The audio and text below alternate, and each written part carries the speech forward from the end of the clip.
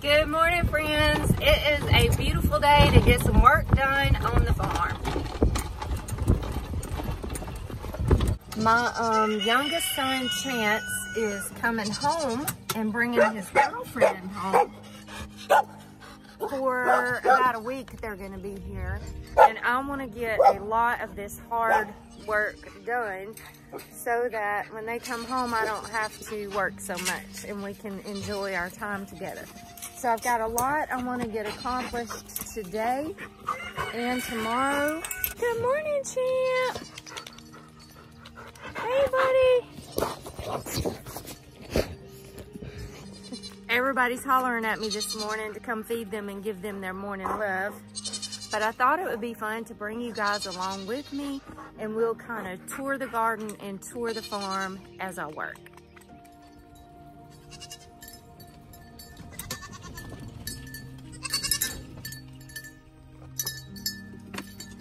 Arrow's got this cough. He's been coughing now for about 2 weeks. So him and Mr. Bo is going to see the vet today. Bo was disbudded when he was a baby and his horns are growing back and curving into his head. And I don't even know what to do about that. So he's going to the vet today. And Mr. Champ needs to go to the vet today and get some vaccines. So that is going to be a interesting adventure. I'm going to try to load both goats up in the pet carrier in the back of the truck, and I'm going to put Champ in the back seat of the truck, and Chase and I are going to attempt to take all these guys to our vet today. It's going to be crazy. Y'all ready to eat? Come on. Y'all ready to eat? Are y'all ready to eat, babies? Are y'all hungry? Huh? Is everybody hungry?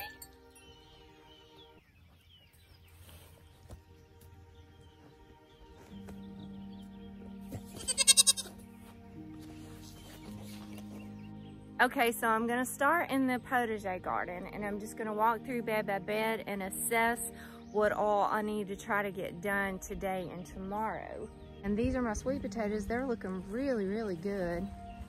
I came back and sowed some sunflower seeds in between the rows of sweet potatoes, and they're coming up. They're starting to come up right there. So I think that'll be really lovely sunflowers popping up out of this sweet potato vine.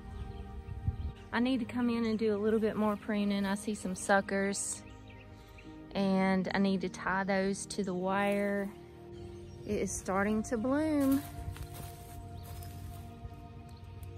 I'll be harvesting some of those sweet little borage flowers. They taste like cucumber. They have a little bit of a cucumber flavor. I like to put them in salads. But look at this butternut squash in here. Oh yeah. They're growing. We're gonna have a lot of these. There's my nasturtiums. Aren't they pretty? I love that cherry nasturtium.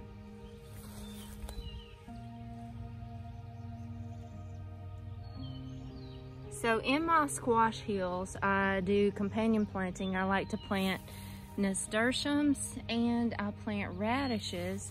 But the ones that haven't been harvested that I've left in here, I'm just letting them go to seed. And that attracts all kind of beneficial insects. So in each hill, I've got my radishes, nasturtiums, and then my squash plant. Oh, look at this spaghetti squash. Trying to creep out of the bed. Pick that up and very carefully put that back in the garden, or else it will get weed eated. The sunflowers are coming up.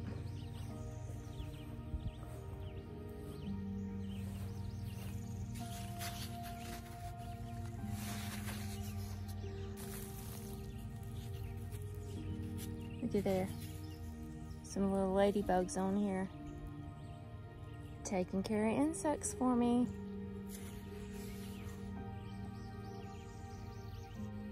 I shared with y'all a few weeks ago about how sunflowers are trap crops for stink bugs. And look here, there's stink bugs on the sunflowers, little baby stink bugs. For some reason, the stink bugs seem to prefer the sunflowers. So it becomes a trap crop. The stink bugs love these squash too. Squash, tomatoes, they love them.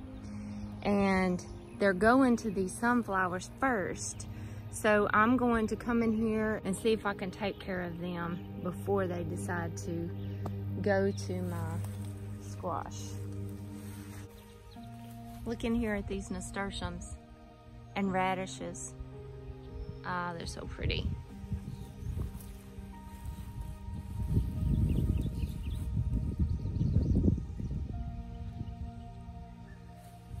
I love having flowers pop out of my vegetables. Here's my grapes, which are doing wonderful. I've got so much fruit setting on here. Look at those. Just loaded. I'm trying to keep them watered really well so that the fruit will develop and we'll have nice, big, delicious grapes on here. It's climbing over this arch, really, really pretty. I can't wait to walk under this arch with just clusters of grapes. It's gonna be awesome. In this circle bed and that circle bed right down there, I have my olive trees in them. And I got sad news.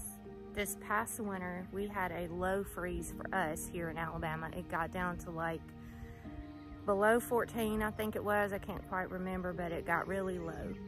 And the olive trees that I was growing here, the Arbequina olives, they can take temperatures down to 17. So it got below that. So I had my olive trees in my big green containers and I moved them to my garden shed thinking that would be enough protection, and it wasn't. My garden shed is not insulated or anything, so it got really cold in there and it actually killed my olive trees. I went ahead and put them in the ground at this early spring because I thought they might come out of it. And this one right here is trying to. It's still alive, but it's so tiny. I think I'm gonna just dig it up, put it in a container, grow it up, and I'm going to get me 2 more olive trees from Petals, the bigger, taller size. Whenever they get them in, I'm gonna go up there and get me 2 more and replace these. And then if we get below 17 again, I'm just gonna make like a little PVC pipe structure over it and cover it with some winter. I tried to take the measures to protect my olive trees, but I didn't take the right measures. So I'm really sad about that because I'm really stoked about having big, cool, gnarly olive trees in the middle of my potager garden here. They're symbolic in a whole lot of different ways, and I really want them here. I just noticed on my grape leaves here on the new growth, there's some aphids. Aphids like new growth. There they are.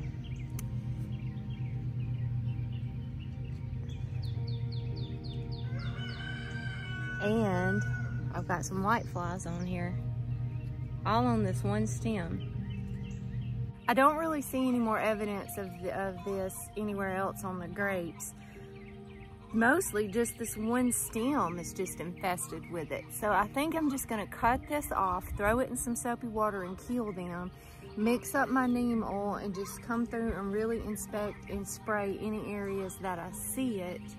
I wish I saw some evidence of ladybugs on the leaves, knowing that they were, you know, taking care of them for me, but I'm gonna go ahead and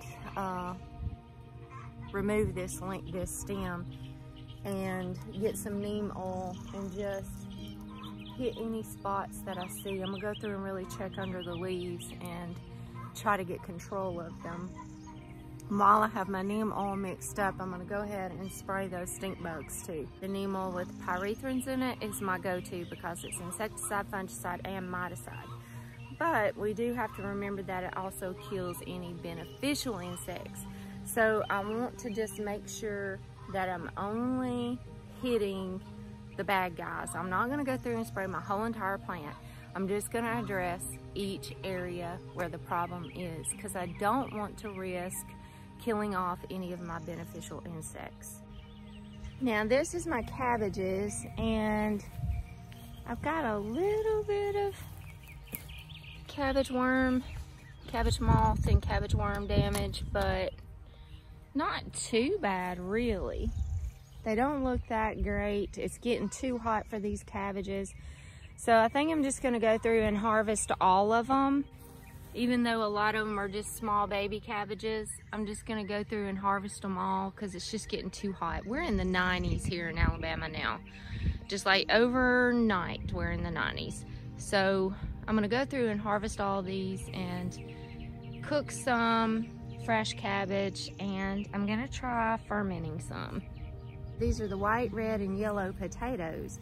And I've been looking at it going, dang, something's wrong with my potatoes. They're just dying off and not looking good. But then I realized it's time to harvest them. They're ready to be harvested. They've been in the ground since February. So it's February, March, April, May, 30, 60, 90. They've been in the ground 120 days already almost. So they're ready to be harvested. So I'm gonna check them right now and let's just see if they are ready to be harvested.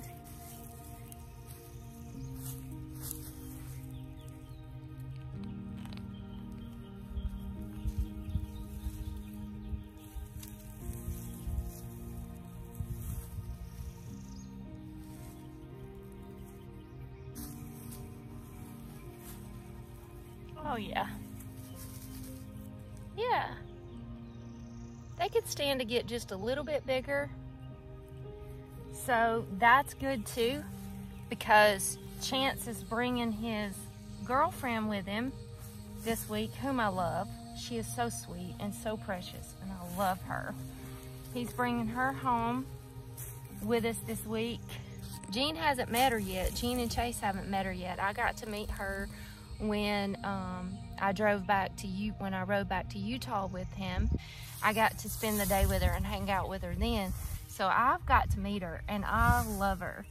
Jean and Chase haven't, so this is gonna be fun. She's gonna come home a chance for spend a few days with us and get to know each other. And she said that she wanted to spend some time with me in the garden and learn all she could learn. And she's also gonna get in the bees, so that's gonna be fun. But I think if we give these one more week, by the time they come home, we'll be harvesting these things. So that'll be a fun job for me and her to do together. This year is just going by so fast to me. Like, it feels like I just planted these potatoes. It's just got away from me. I can't believe it's already time to be harvesting them. It's fun stuff. These are all my heirloom tomatoes. And I discovered last night that dang little armadillo is back in my garden. You can see where he's kind of been digging. Well, he had holes dug around my plants. So I went through last night and tried to cover all my plants back up that he dug around. That darn armadillo last year tore up a bunch of my beds, destroyed a bunch of my potatoes, and just wreaked havoc out here. And I found this product called Armadillo Scram, and it worked. I put it out and it worked. So I'm hoping I've still got some in my shed. If I don't, I'm gonna pick some up today and get it in this garden. And that brings me to a very good point, you guys. The garden needs us. As a gardener, as a caretaker of the garden, we need to be out here every day, walking through the garden, looking, assessing issues, seeing what the problems are, and trying to catch them before they turn out to be a catastrophe. Just like my grapes over here, I found the aphids and the whiteflies, and they're just on one stem. So I can just go in and remove that one stem and hopefully keep control of that problem without having to come in and spray some toxic chemical or pesticide to keep control of that, which will in turn kill all of my beneficial insects and totally disrupt the whole healthy ecosystem that I'm trying to develop and create out here. It's really hard for us to grow vegetables and fruit in the South organically, because there's so many pest and disease issues here. So I think the biggest practice that a gardener can do to grow vegetables at all, period, and fruit, is to be present in your garden. You see how these leaves are curling up on my tomato plant? That's called tomato leaf curl. And that can happen for a number of different reasons, and there's all kinds of different tomato leaf curls. One that like curls up and in like this, and there's one that curls under where your leaves curl under, and there's one where your little new growth, where your fruit setting curls. This one's not doing it. The only problem I have on here is the leaf curling up.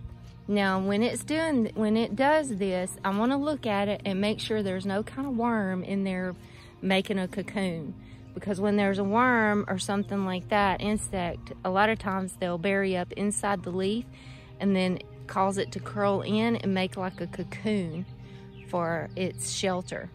First, you want to look at that and see if there is a worm, caterpillar, insect, whatever in there. If there's not, which there's not on mine, I've already looked at all of them, then more than likely it is just an environmental issue.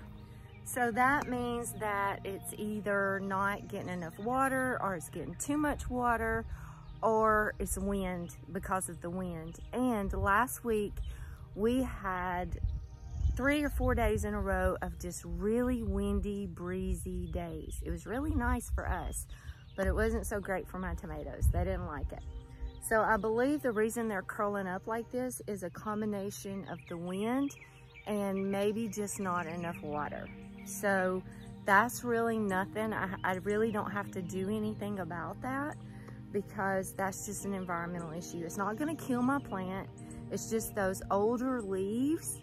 It's a way that they protect themselves. Now, if it's curling under, or if the where the fruit and the bud and all that is, if that starts curling, or there's an insect inside the leaf, then that's when I need to start addressing things, because it could also be an issue of too much water, or it could be a nutrient deficiency. So there's a lot of reasons why the leaves on the tomato plant curls, but when it's curling up and doing what mine is doing without an insect making a cocoon in there, or without any kind of evidence of insects, it's just an environmental issue. Let's see, my tomatoes are looking pretty good though. Looking pretty good. They definitely need to be tied up. I've got some fruit setting. I believe this one was Cherokee Purple, I think.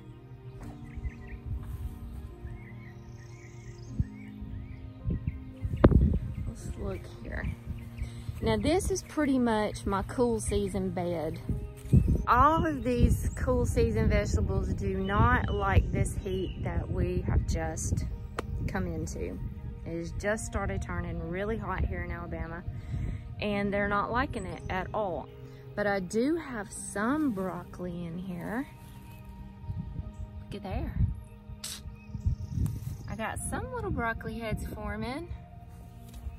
That's exciting. I'll at least get a little bit of harvest out of this. And these are my Brussels sprouts. And I see little baby Brussels forming on the stalk here. Hopefully you can see them. They're starting to form. Now, I'm hoping that they're actually going to have time to form and make me some Brussels sprouts before it gets too hot. There's some right there too. I hope I actually get some Brussels sprouts. I love roasted Brussels sprouts. I don't know, it's kind of a risk planting these kind of vegetables in the spring for us. We really do better in the fall and winter, because our springs are usually so short-lived and it gets hot so quickly that you're really kind of gambling when you plant these vegetables in the spring. But any harvest that I can get off of these things is welcomed. This is all cauliflower. I had some purple cauliflowers. Look! Look at my purple cauliflower. I can harvest this. We can go ahead and be harvesting this. Yay, look at that cabbage moth. Yay, do I have any more? Oh yeah, there's a baby one in there. All right. Exciting. And look at all these carrots back here. I'm gonna harvest all these too. I think I'll wait on Renee and we'll harvest these together. Maybe we'll eat them while they're here. These are the onions that I planted this fall. And really what I should have did, and I never took the time to do it, is I should have come in, moved my soil away from the bulb like this. And that helps them to get bigger, to be a bigger onion. And I didn't never do that, so they're not as big as they could have been. And they're getting about time to harvest. I think they could stand to be in the ground a little bit longer. What I've been doing is just coming in and harvesting them as we needed them. But I think it's not gonna be long and I might have to get in here and harvest all of them. These onions here are the onions that I planted this spring. And they're gonna do okay. They're probably not gonna do exceptional. They don't like our heat. But I do need to come in here and kind of move my soil away from all of them a bit, so that I can try to get a bigger onion like that. This is my lettuces and carrots that we've been eating out of for weeks now. It's been our dinner every night, or lunch, salads. I've so enjoyed it, and I hate to see them go. I love fresh lettuce from the garden. You can see these starting to bolt, and they're getting bitter. I harvested some of these for dinner the other night, and they're a little bit bitter. Maybe these younger ones might still be pretty good. I'm just gonna salvage what I can and try to make us a few more salads and meals out of them. And then these carrots, I've been eating these like crazy. I just come out here and pull me some out, and it's my little garden snack. They're not very big because, again, they like cool season, cold. They do not like our hot that's going on.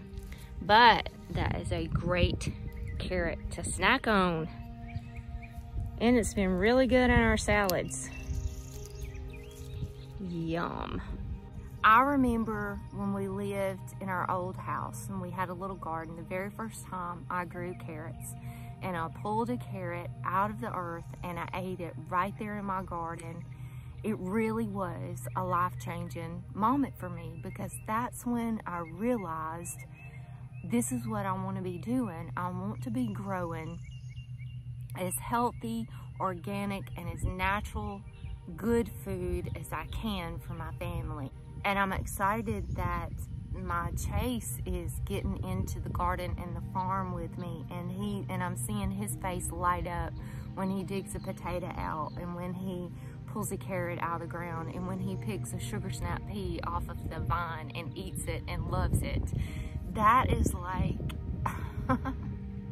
that just brings me so much joy to see his face light up and to see him get so interested in growing this food and in farming and gardening with me.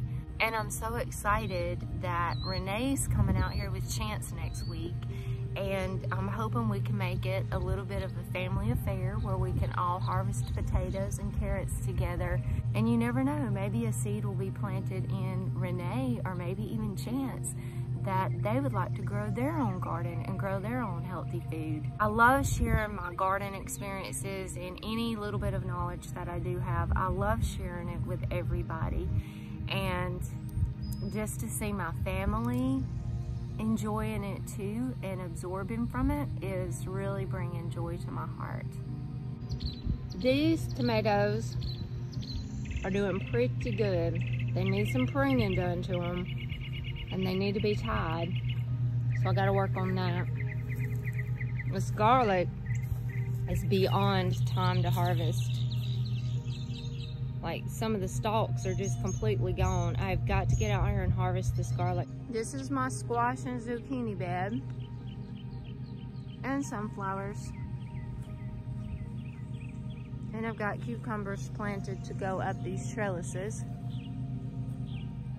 Really not a whole lot to do in here. We're just at the point of harvesting a lot of squash. I've got 2 baskets full in the house. These sugar snap peas, we've been eating these a lot. Just coming out here and picking them and snacking on them and adding them to my salad. So I got my kale, collards, cilantro that's gone to flower and seed. My onions, these were fall onions, so these are getting ready to come out.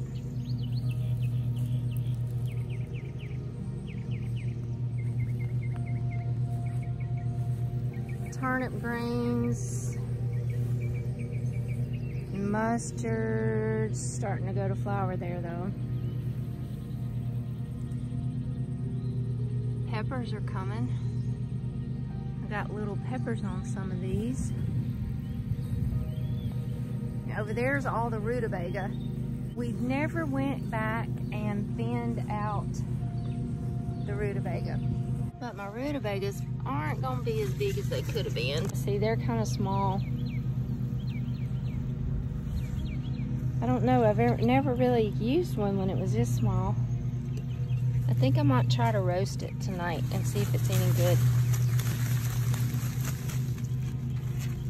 These scarlet runner beans are coming up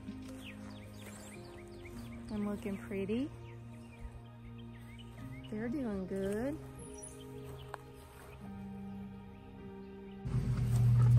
Here's my Tulsi basil. It's doing really good. Look at all my wildflowers. Ooh, look at this clary sage. Ooh, isn't that a pretty color? Like a pale lavender and limey green color. That is beautiful. Look at all my poppies. Gosh, look how pretty these poppies are. Wow, aren't those beautiful?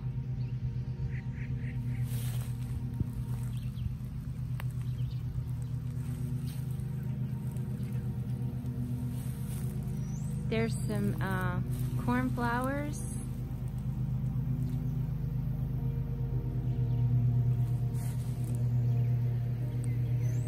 Lots of poppies. Ah, they're so pretty. My roses are pretty. This is Hansa, my rugosa rose. Look at these calendulas. Oh yeah, I'm getting a lot of calendula flowers. I've been harvesting them and drying them. Look at this echinacea. This thing is so stinking pretty. Look at the colors. So vibrant and beautiful.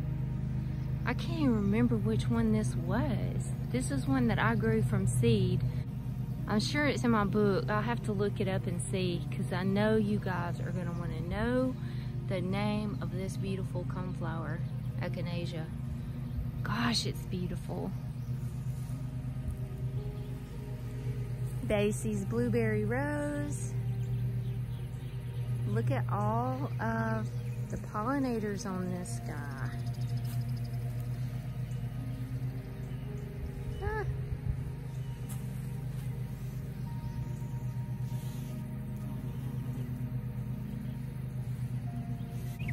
So this is on my list for in the morning. I need to get out here and harvest some comfrey and harvest more calendula flowers. I like to do it early in the morning because that's when the concentration of the essential oils is in there really good in the morning time.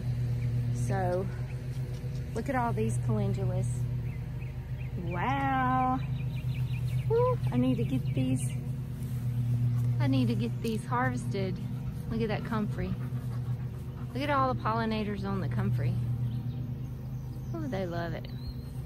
That is my anise hyssop. Y'all look at this coneflower in here. that pretty? Can't remember the name of it either. I'll have to go look it up. There's some little baby marshmallows and some baby horehounds in here that I just planted. And I planted about 5 of these back here towards the back because they're gonna get fairly big. This is red zinger hibiscus, which makes a great tea.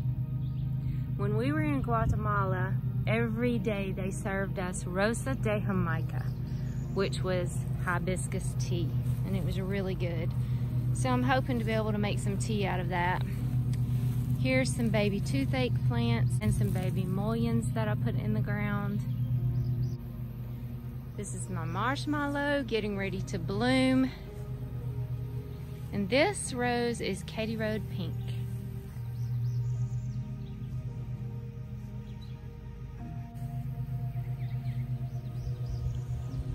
So we've kind of walked all through the garden here,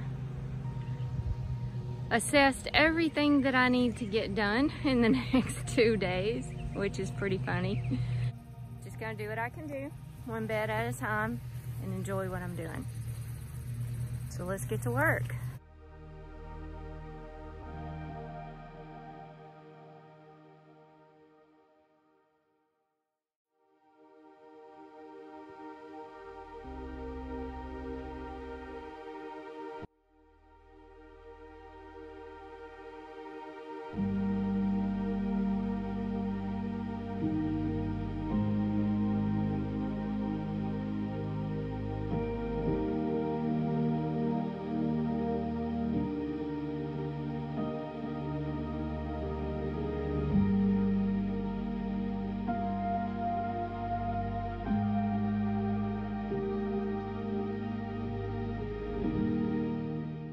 I'm just gonna go down through here and work on all my tomatoes on this trellis, and then I'm gonna come back and harvest this garlic.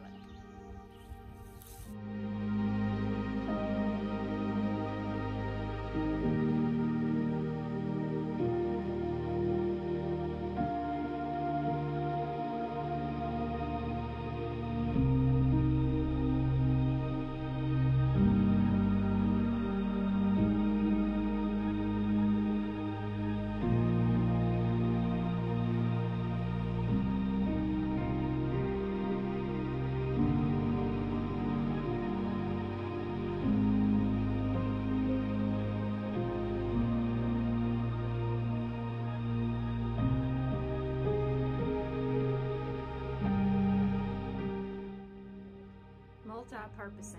I've turned our little grow station here that we got this winter with our grow lights and everything. I'm turning it into, for right now, just a place for our vegetables to cure, like our onions, potatoes, and all of this garlic I just harvested. So this is working pretty good.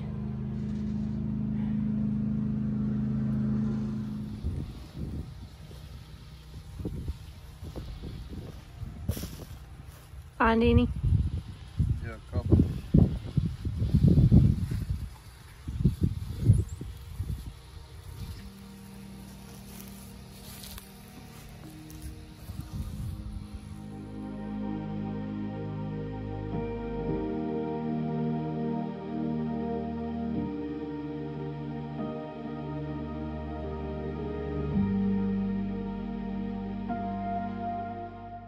Well, y'all, it's late and I got as much done out here as I could get done. I had to go in and get cleaned up a little bit so that we could get Champ and the goats to the vet. Thank God it was late when the vet called me and Gene's home, so he's helping me get them loaded up and gonna go with me to take them. But I wanted to run out here real quick and put out this diatomaceous earth and this armadillo scram. This, I wanted to show you guys what it looked like, and it's made by Epic. It's, maybe y'all can read that, armadillo scram. It's all natural ingredients. It's got castor oil, thyme oil, rosemary oil, white pepper, garlic oil, citronella oil, peanut hulls, linseed oil, fish oil. I don't have my glasses on, but That's the ingredients in it. So it's all natural ingredients. And I'm just putting this out where that armadillo was. And hopefully this will take care of that little demon. It took care of him last year. It kept him away. So it says it's guaranteed to work. It worked last year, so I'm hoping it's gonna work this year. So I wanted to go ahead and especially make sure I got this put out tonight, because I don't want that little demon out here destroying my garden again tonight. So I wanted to get this done before we take our animals to the vet. But anyways, thank you guys so much for working with me in the garden tonight. You guys have a blessed week, and I'll catch you on the next video.